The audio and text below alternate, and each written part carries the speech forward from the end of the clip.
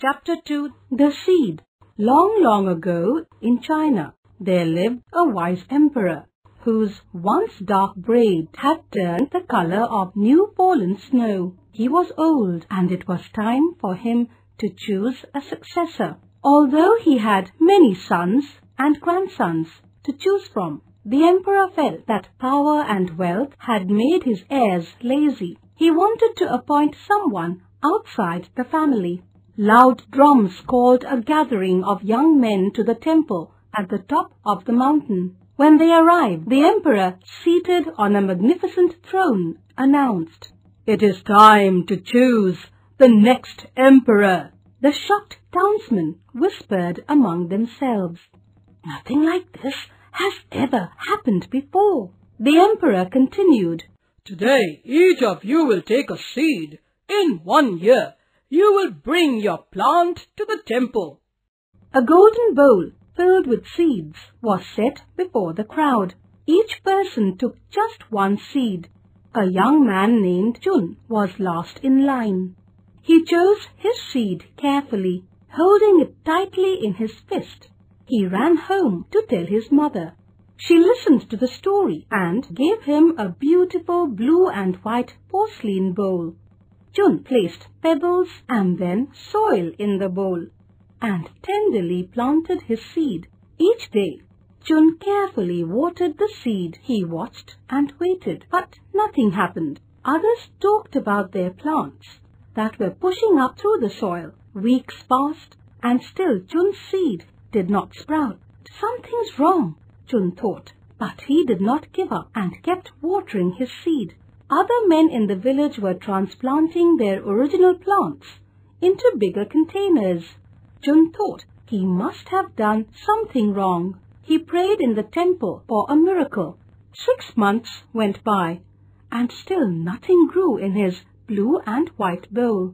"Could I have killed my seed with too much water?" he wondered. All around in the village, there were containers filled with wonderful-looking plants. But Chun's seed had not yet sprouted. The 1-year mark arrived, and it was time to carry the plants up the mountain to the temple. "I'm not taking my empty bowl to the temple," Chun said to his mother. "You must go," she encouraged. "You have done your best and must keep your promise." Although Chun felt sad and a little embarrassed, he carried his empty bowl up the steep stone steps that led to the temple. When he arrived at the top, there were so many plants that it was easy to hide his empty bowl among them. "Those are the most beautiful plants I've ever seen," exclaimed the emperor as he sat on his throne. As he stood up and walked around, he noticed the empty blue and white porcelain bowl behind a big plant. "What's this?" he questioned, holding the bowl in his hands. Chun tried to hide, but those near him laughed and pushed him forward. "What is your name?" the emperor asked. "My name is Chun," he whispered without looking up. "Why did you bring me an empty bowl?" he questioned. "My seed didn't grow," Chun replied. "I failed." "You did not fail," the emperor said. "Last year, I passed out seeds and told you all to plant them. But the seeds I gave you had been boiled. None of them could have possibly grown." He raised his voice and spoke to the crowd. "When you found out that your seeds would not sprout, you substituted other seeds.